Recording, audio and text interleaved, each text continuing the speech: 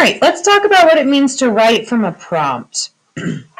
Sometimes when we're doing our writing, you get to do a free write, and you can write whatever you want. Sometimes when we're doing our writing, I have a very specific thing that you need to do. And that's kind of like writing from a prompt. In writing from a prompt, you still get to choose what you write about to a certain extent, but not completely. So a writing prompt tells you what to write about. It gives you your main idea or topic. And then from there, you get to decide which way you go with it. So let's read the prompt for today and figure out what it is that you need to be writing about. This says writing prompt. Describe what career you would like to have when you are an adult. Make sure to describe how you will achieve this goal and what you think it will be like to do this work every day. So in today's writing, you need to have at least a half a page, a full page would be better, about basically what you want to be when you grow up. That's why you have the reading on the next page that you have. So let's break this down. It says describe what career you would like to have when you are an adult. The word career is a fancy word for job. So what job do you want to do when you get older?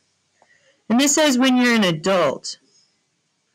So think about that. You have quite a few years before you get to be an adult. But what kinds of things are you working towards? What do you want to do with your life when you get older? And then it says make sure to describe. There's that word again. We used it up here too. What does describe mean? Describe means you're giving details. You're painting a picture in your reader's mind, just like we were doing last week. You're trying to make them see what it is that you see when you think about this. So make sure to describe how you will achieve this goal. What does the word achieve mean? Achieve means how are you planning on getting there? What do you have to do to be in this job or to do this career? How will you achieve this goal? The goal is your career. And you're also describing what you think it will be like to do this work every day. So if you've picked a job that you truly love and that you know you're going to be good at, it won't feel like work. So describe to your reader what you think it will be like to get to do this career every single day. For me, I've wanted to be a teacher since as long as I can remember. I can vividly remember in the 4th grade, our teacher asked us the same question, and I told her, I'm going to be a teacher. She says, why do you want to be a teacher? I said, because I can't imagine life without school. I can't imagine not being in school and learning. And I honestly still feel that way today. I love everything about school. It makes me a happy person. So if I was going to describe what career I would like to have when I'm an adult, I would be describing being a teacher. I would probably say, I'm going to give you some ideas about what to write about. So would probably say something along the lines of what I want to be. I would put what I want to be. I would put why I want to do that.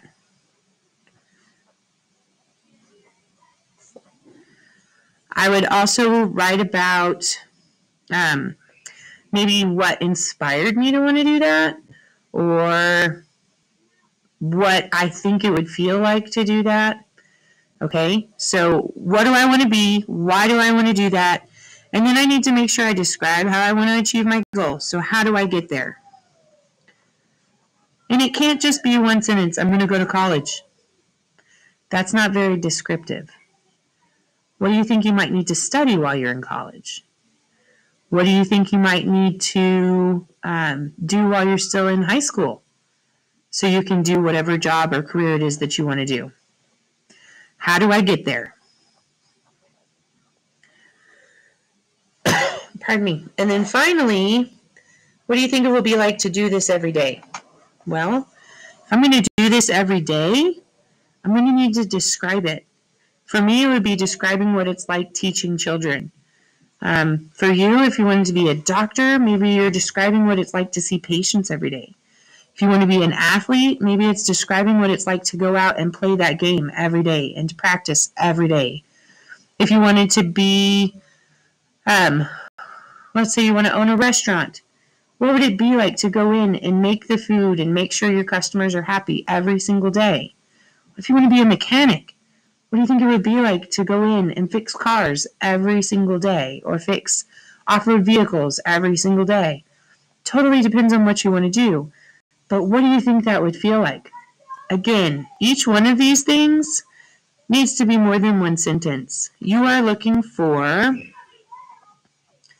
at least half a page. And I'm not talking write as big as you possibly can to fill the lines so it makes it look like you've written more than you have.